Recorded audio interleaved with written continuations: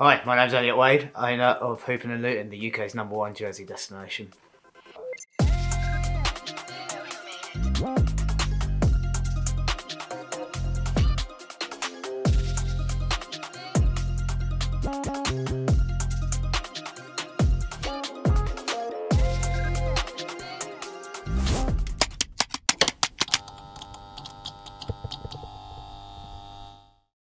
I was always very fit and healthy. Didn't really have any problems, was strong, big. Then around 2008, 2009, my health really started to deteriorate. I was getting 20 minutes sleep a night. I spent 6 months in one room. I was down to about 7 stone and just really ill, and that was my first bouts of depression. I didn't realise it then. I didn't want to realise it then. So then it started getting worse and worse to the point where I didn't really see where I belonged here. I didn't think that there was anything I could offer. I didn't want to die, but I didn't want to live. I had no interest in doing it. But then I realised I'm hurting other people around me. There's people which still care and still know who I am. So I'm very fortunate that I have a support network there that enabled me to go out to Spain, to go to a mental health trauma rehab. I had to conquer the battle in my head. I was over there. I've got a lot of pride in what I do. I felt a little bit embarrassed to be getting mental health treatment, to be in a rehab per se, because that's what it was. You know, I don't beat around the bones about what it was. It was a rehab. There's a stigma around that word when there shouldn't be. After 3.5 weeks and kind of against the grain, they asked me to stay on and volunteer. So I started off volunteering. Then I was working there. Then the rehab actually closed down. So I stopped that after a year because we also went into lockdown. And that's when Hoopin'n'Lootin started up and just kind of exploded.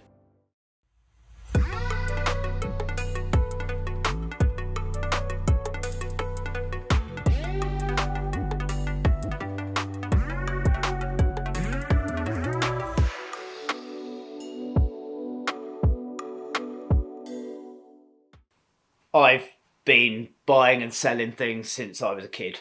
So it started off as a 13, 14-year-old with the little Corinthian football figures. Sales have always been with me. The marketing from it is fun. So I mean, like, if I'm doing something, having the fun, I'm quite happy to take the mick out of myself. You know, I've done that all the time. So it's just being personal with people. It's being real and being honest, which when you've come from a life of being someone else for so many years and putting on a mask for so many years, when you actually get something where you don't need to do that, it sells itself. I'm Mo. Some call me the Hoop Genius, but my name is Mo Mooncey, host of the Hoop Genius podcast, the best basketball podcast in the world. So when the pandemic started, obviously there was no NBA games, right? So we didn't have any shows on TV. So for our first show back, I wanted to come in wearing a Michael Jordan 45 jersey, you know, come back like Jordan wearing a 4-5. So I ordered one. I was looking online, I couldn't find any in the UK. I found one on eBay, so I bought it. Got the parcel, it came to my house, and there was a letter attached inside. And it was a really beautiful message. Elliott had written a personal note like, "Hey Mo, I'm a big fan, I've just started selling jerseys. I just want to say thank you for purchasing my store, XYZ. And so I messaged him after that, because I was like, you know, not every day the person you're buying something from takes the time out of their day to show some love to you. So then I connected with him after that, and ever since then, you know, we've stayed in touch. We always talk about ways that we can grow the game and stuff like that, and always trying to support for a little advertising here and there, get people to the store. Like, you know, when people tell me where they can get their jerseys from, you got to rock with the best.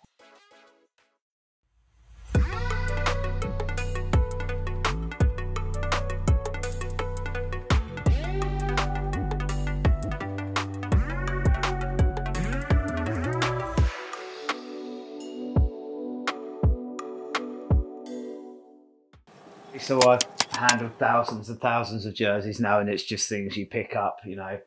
You only really recognise when you get close up, but there's also the whole holistic picture that once you know in your head what something should look like, you'll be able to spot little individual flaws like that. But it's getting very hard for an untrained eye to be able to tell. But it's the same as in any form of antiques or goods or anything. You'll know little clues to look out for. You know, sometimes you have to take the risk if you see a really rare jersey, you're not 100% sure. A lot of time people won't know what they're selling. So yeah, there's countless times where you've done it just to take the risk. And I've also bought fakes on purpose too, because you have to be able to compare these. You have to see what people are doing to try and make them look good. But my collection, it's changed a bit. I used to have the best Nets collection that there was. I had virtually every jersey was featured on Nets TV at half time in the game. But generally now things which have more meaning that I've found when I'm coming on to. So when there's things which I'd never get rid of, we're again going to things like, Ramon's last ever jersey that he played in. Jerseys which are made out to me. Jerseys which have more meaning as opposed to monetary value. I've got things which do have high monetary value. We've got signed authentic Nets jerseys, game worn jerseys. How much would you say you've invested in your own collection? Quite a lot. 4,000 or 5,000. Not massive amounts, but they're all jerseys which mean something to me. So you do get expensive ones which are $500, $600 a pop. But yeah, I don't spend massive amounts on jerseys because there's not the market in the UK that there is in America for game worn high end ones, like you've seen Jordan jerseys now going for over $1 million for game worn ones, which is great. But that's completely unattainable. But yeah, so it's just things which I like more than anything. I think it's quite well known that I like horrendous jerseys. So the uglier the design, the more I like them. Things like SpongeBob SquarePants, Long Island Nets jerseys. You've got Biggie Smalls Brooklyn Nets jerseys in like vomit yellow, which is again another one of my favourites.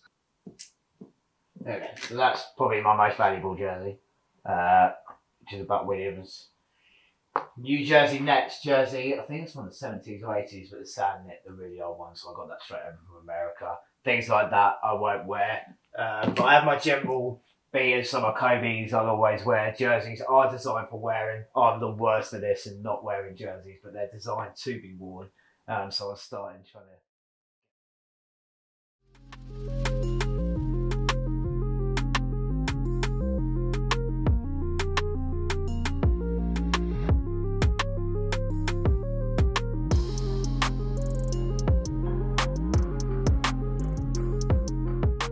The British basketball community is kind of like a family. Everyone knows each other for better or for worse. You know, the basketball economy in the UK is not very well developed. It means it does rely on the goodwill of people, a lot of volunteers. Me personally, I volunteer as a trustee for Basketball for All charity, so I make videos, I do media bits and pieces. I have been a video screen operator for GB games. I've been a mop girl back in the day for the British Basketball League playoffs. I've shone a spotlight at the top of Wembley. Yeah, I think the people involved with it and the willingness of people to come together to help grow it is one of the best things about British basketball. If you are listening to this now, if you love basketball, go and tell people about it and go and sell it, because your enthusiasm and your passion and your love for it, that is going to inspire another person, and then they're going to go and tell another person, and they're going to go and tell another person.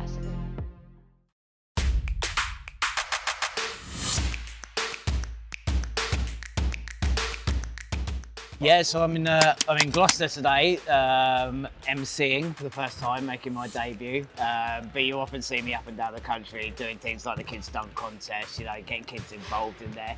Generally just being a face and being a super fan of the league.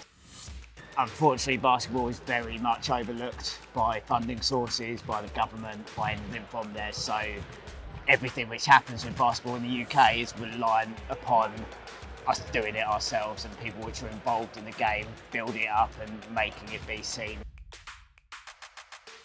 I think what I do is key. I think I'm just a clog in the wheel. I can bring new ideas. I have my own talents. I have my own expertise, which I can bring. Elliott's gone from strength to strength. I mean, I've seen the Hoopin'n'Lootin brand grow, and it's growing so quickly. You know, it's great to see. I mean, obviously we know his personal story as well. it's just about encouragement. We've got to give other people the opportunity to do what they need to do. And that's kind of ethos I have. You know, we're a brand, you know, he's a reseller of jerseys, but we're all about basketball, and particularly British basketball.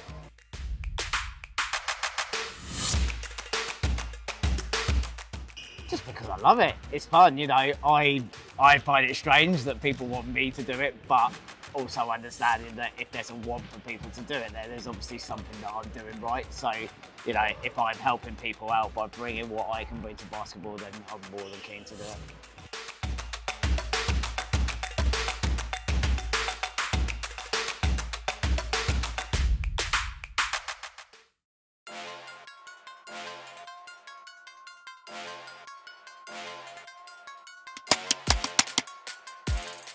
These are key, especially being out in the streets and the people seeing it.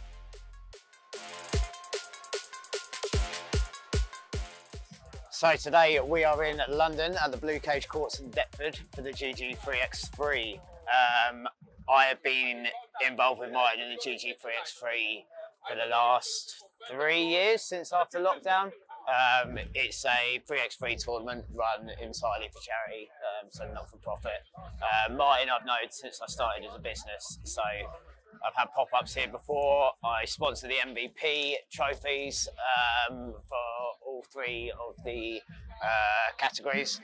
So yeah, I'm just here to have a presence, support Martin more than anything. This isn't about sales for me. If I make something, it's a bonus, but it's about being here and supporting Martin and what I can do to make his event as big as it can. You know, basketball, it's all love, right? Like, whenever I go to a basketball game or a tournament like something like we're at today, you know, you can talk to anyone, they always show love and whatnot. When I go to other sporting events, it's very different. It's not, I describe it as kind of warm, you know, welcoming. You know, it's like the auntie who always cooks nice. You know, when you go to her house, it's always a warm welcome and you know you're gonna have a great time. That's how I feel about basketball, because everyone just shows so much love. They're embracing of everyone, whether you're a new fan, whether you're coming back to it after you were a fan when you were young, or whether you've been here the whole time. It's just all love every time.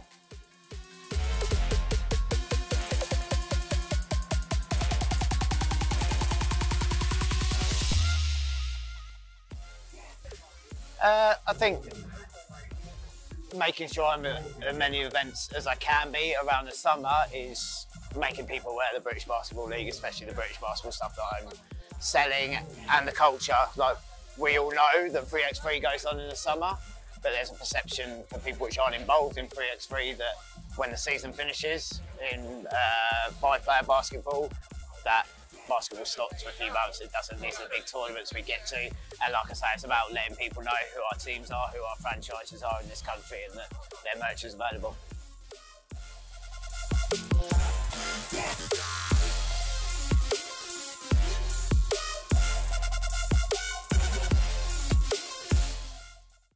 Where I said that gratification isn't why I do it, it's very nice. I don't need tons of cash. That sounds like a very blasé thing to say, but I think it's only when you realise that you've had nothing, where I've been lying to borrow £5 for a packet of fags. Do you know what I mean? That's the stage where I got to, that I didn't have a pot to piss in. As long as I'm making enough money to support the lifestyle I want, then that's good for me. I think as a fan of the game, just share your love. You know, my whole career is based on sharing my love of the game, because basketball changed my life. So if I can share my love of the game to enough people, and I can change even just one person's life through basketball, whether they become a player, whether they get involved in the media, whether they become an agent, whether they open a jersey store, whatever they might be doing, there's so many different components that make up not just the sport, but the culture around it as well. I mean, British basketball can be considerably bigger than it is now. You know, I don't know what the absolute ceiling is. There's obviously some fundamental issues that need to be solved before it can grow like we all believe it can. Do you know what? I don't know how big British basketball can be, but the reason I say that is I don't think we should put limits on it. In the short term, I think it's to solidify what we're doing with British basketball, which is to continue to have more and more people know about our game